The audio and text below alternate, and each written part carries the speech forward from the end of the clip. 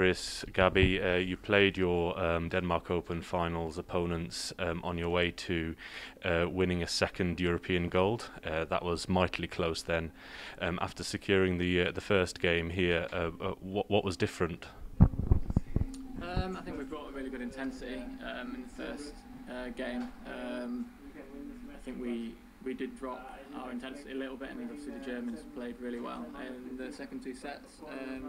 Gave them a little bit too many easy mistakes, and obviously you can't afford to do that against a well-playing pair.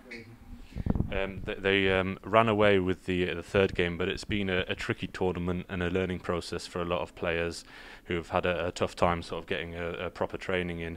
What have you learned from this week with sort of where your form is?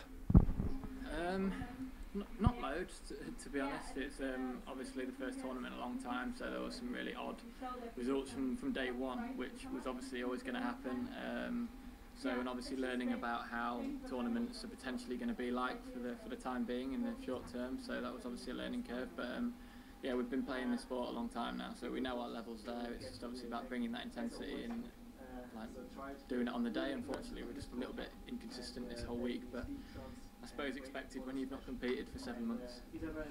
So you guys are not going to the Sala Lux Open. Is the next thing that you're going to focus on? Is it the Asian legs come early next year? Yeah, we'll be there in Asia in January. Perfect. Thank you very much, and all the best of luck. Thank you.